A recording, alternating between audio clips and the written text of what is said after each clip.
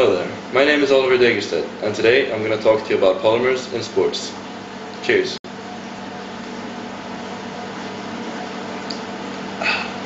Let's go.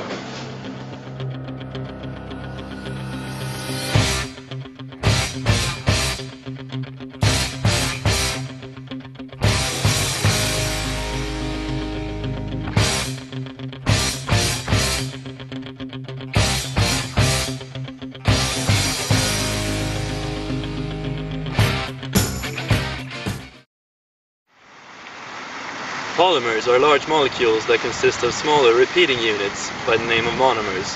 Polymers are extremely important in today's society, and today, or right now, I'm going to talk to you about 3 different sports, and I'm going to show you exactly how polymers have affected these sports.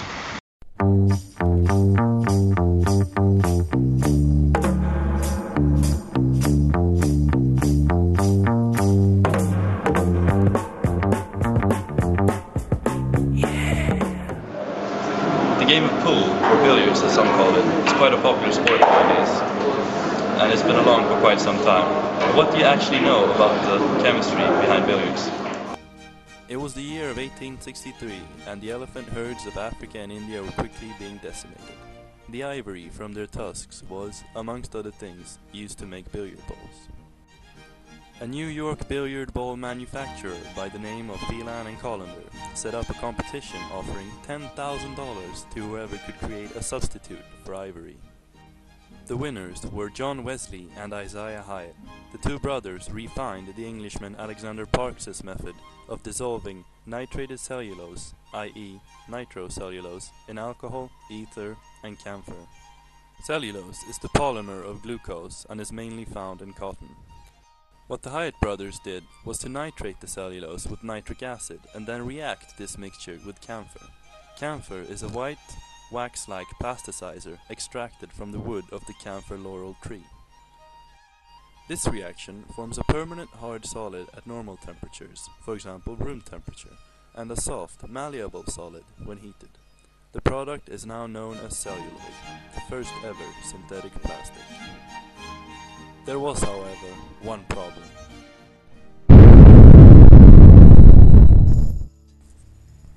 Ah yes, you see, the thing is that nitrocellulose is quite explosive because of all the nitrate groups attached to it.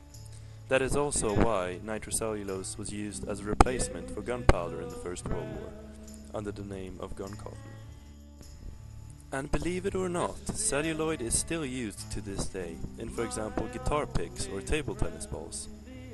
You might want to keep that in mind the next time you feel like going for a casual game of ping pong.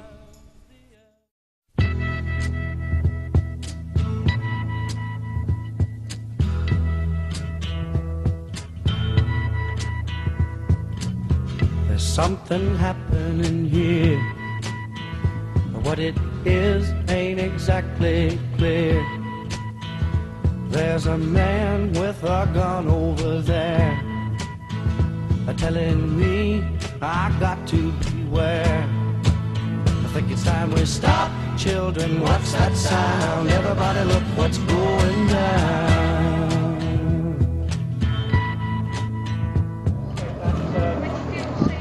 So, as I'm sure that most of you are aware, this year the Olympics take place in London, and one of the sports or events that I'm a little bit more interested in or excited about is rowing.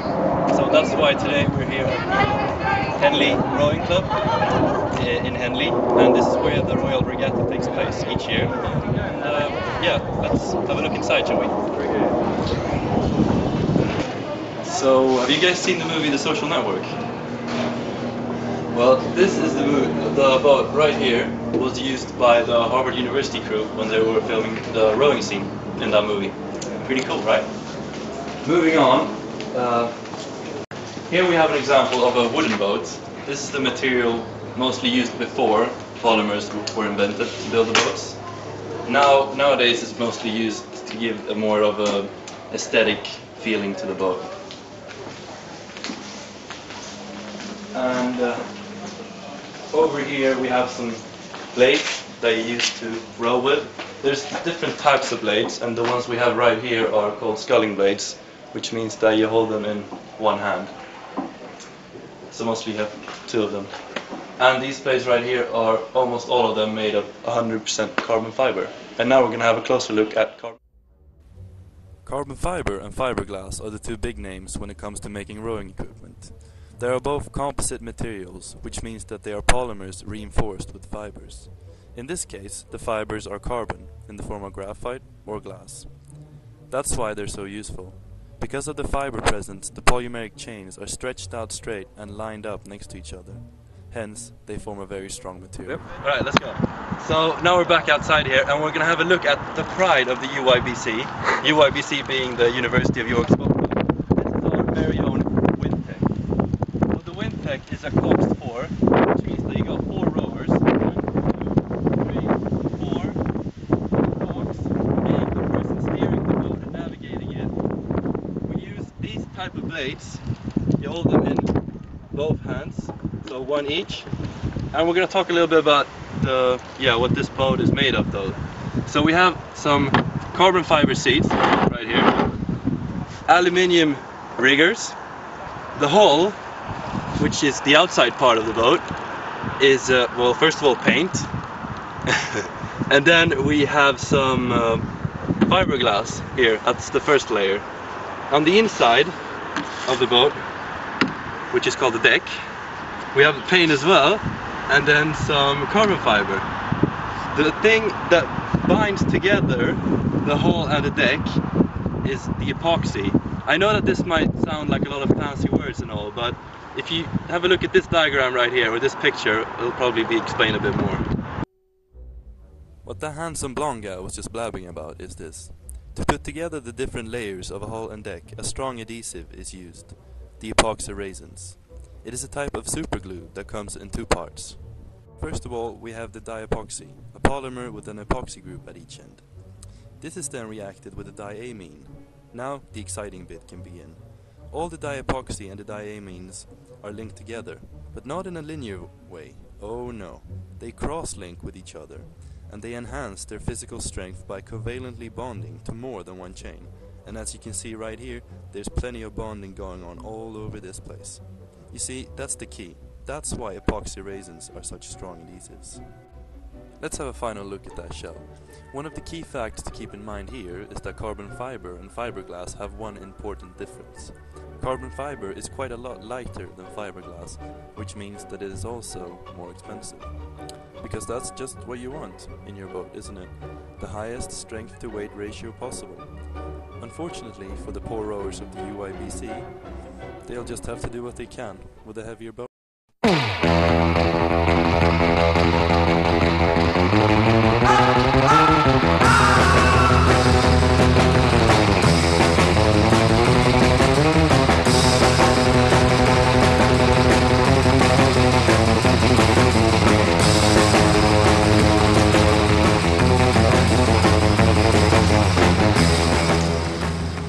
After the World Cup in South Africa in 2010, there were a lot of complaints made on the official match ball used in that tournament. So that's why, in preparation of this year's European Cup, Adidas went all out on creating this bad boy, the Tango 12. Oh yeah, Adidas definitely brought their A-game for this one, and as you can see here, this football has been tested in every single way possible. According to Adidas themselves, the Tango 12 is made out of 30% leather and 70% polyurethane. Polyurethane is a very well-known polymer. You might actually be sitting on some of it right now.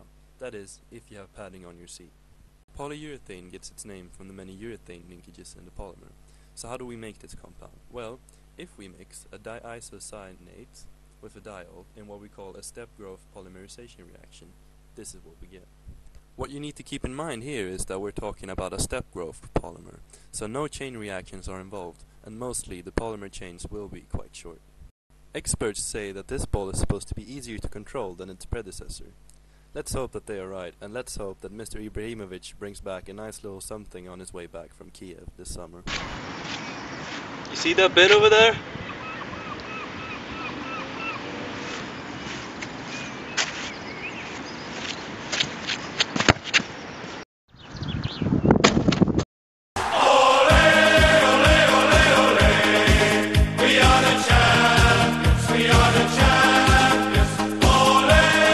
Welcome back. This concludes today's video of Polymers in Sports. Hopefully you all enjoyed it. Cheerio. Closing time. Open all the doors and let you out into